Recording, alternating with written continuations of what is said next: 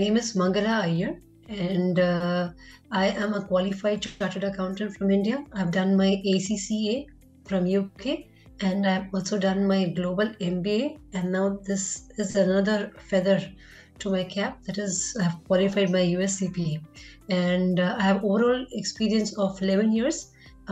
Predominantly in banking. I was associated with ICICI Bank, and after that I have worked in Deloitte also, and many audit firms. As I told you that because of my personal reasons, I had to take a career break because my kids were too young.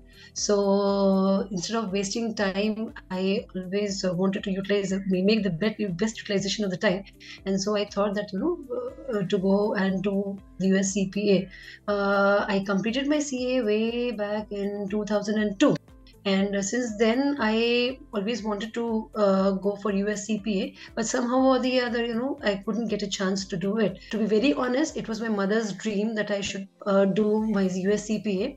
And now, after 20 years after 20 years, the dream has come true. That is what I could say. Family was very, very happy. In fact, all the people were praying for my success this time, because this was the last one, obviously. And my son, so he was also praying, "Mama ko pass kara do."